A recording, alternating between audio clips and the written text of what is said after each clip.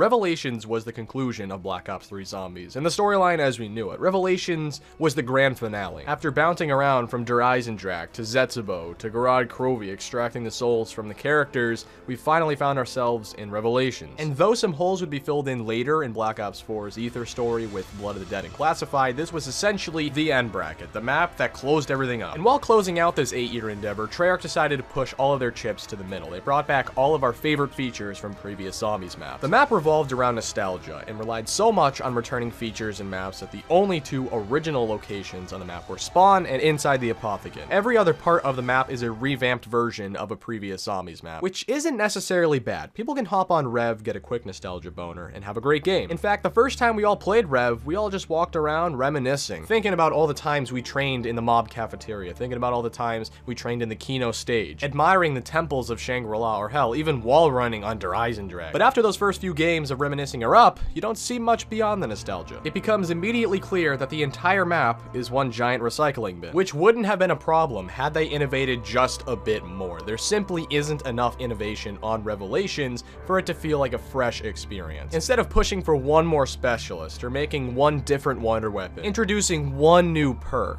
they decided to recycle literally everything. Here's a list of innovations for Rev. These are the only entirely new concepts. There were the 4 new Gobblegum, the 2 new weapons in the Banshee and the Rift E9, and the Fury. Everything else was either a copy and paste or a slightly revamped version of something we've seen in the past. The Dragon Shield, Ragnaroks, Lil Arnie's, Apothicon Servant, Thundergun, Tommy Gun, Peacekeeper, all returning weapons. The Flogger returned, and the turret is a little different, but again, it was a revamp. The time challenges with the melee weapons and the masks, both from Gorod Krovi. All the bosses, the Margwas, the Panzer, the Parasites, all returning. The Wonder Fizz machine, the challenges, pretty much everything. Maybe I forgot a few things, but you get my point. The vast majority of the features on this map we'd seen before. Nothing surprised us. And again, that doesn't necessarily ruin the gameplay. You can still hop on Rev and have a great time, especially since it's one of the easiest maps and one of the most replayable maps. But for those who consider themselves above the casual level, we're upset with this map. Not only was Revelations a giant recycling bin, it was the easiest map ever made. There are far too many elements that make it overpowered and mindless. At the forefront of this, you have Double Pack-a-Punch, which plagues Black Ops 3, not just Revelations, but again, with a Double Pack-a-Punched weapon, you essentially have an infinite damage wonder weapon. You have the most powerful shield, you have one of the best specialists, and you have 2 of the most dominant wonder weapons ever made, whose only problems are related to ammo, but again with Gobblegum like Alchemical Antithesis, that's irrelevant. You have the God Masks, which enhance you quite a bit. Lil Arnie's are extremely helpful, and you have way more than enough space to train in this map. Pretty much every part of the map is viable for training. I can't think of a spot on the map that you can't train effectively in. Getting to around 100 on this map really depends on whether or not you have 6 hours to spare. And I'm not discrediting anybody that got to around 100 or more. I actually haven't gotten around 100 or more on this map, primarily because I don't care enough to. But there is nothing that changes the fact that Rev is pretty much the easiest map ever. Getting to around 100 is still around 100. I'm not here to criticize anybody. Well, let's just keep it real. So what have I done so far? I've determined that Revelations is one giant recycling bin and is far too easy, but instead of just complaining about it, I'm gonna offer some constructive criticism. I'll go over some potential changes I would have made to fix all of these problems, by adding a few things and taking a few things away to make the game relatively harder and also feel more innovative. The most glaring flaw is the arsenal of disgustingly overpowered wonder weapons, so I propose we take one of them away. I say we keep Lil Arnie's and the shield, those are pretty good. I say we keep the Apothicon Servant since that very much fits in with the map and the atmosphere and the story. And I say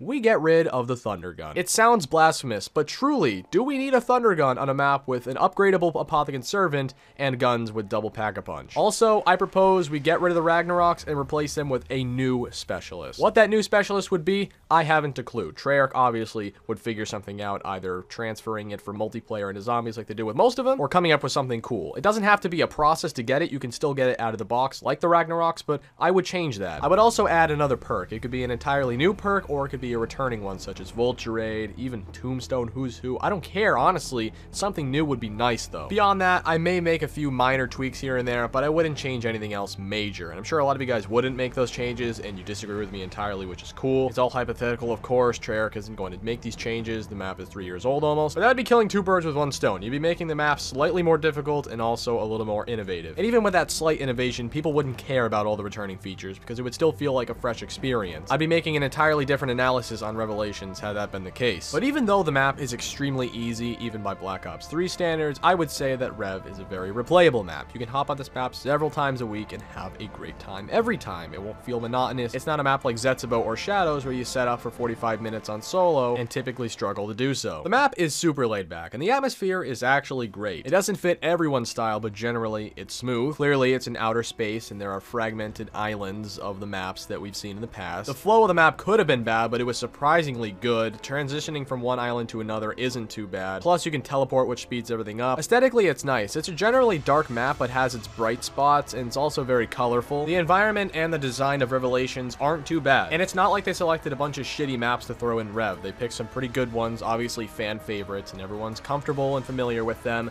So it feels like a relatively familiar map, with having a slight twist on it. Let's talk about the Easter egg. It was a disaster. Surely, after monumental Easter eggs of the like of Drak, Moon, Shangri-La, Buried, you would expect Revelations to be by far the best and the most expansive Easter egg. The most climatic, especially since it was regarded as the last map in Zombies. No, alright, it was just the opposite. Blundell said this Easter egg would take several years to solve, and my god, it was solved within a week. And not only that, it was the glitchiest Easter egg to launch ever. Once you managed to finally not lag out of your game and complete the Easter egg, you were totally dissatisfied. The steps of the Easter egg feel so unnecessary, and the Easter egg is so RNG. You depend so heavily on getting box weapons and other random things. It was the final map. We were expecting a giant boss battle or something huge to happen, but this is what we got, as Lex swiftly puts it. Why offer a god mask in Revelations that takes up to 10 hits of damage when your boss fight is this fast and anticlimactic?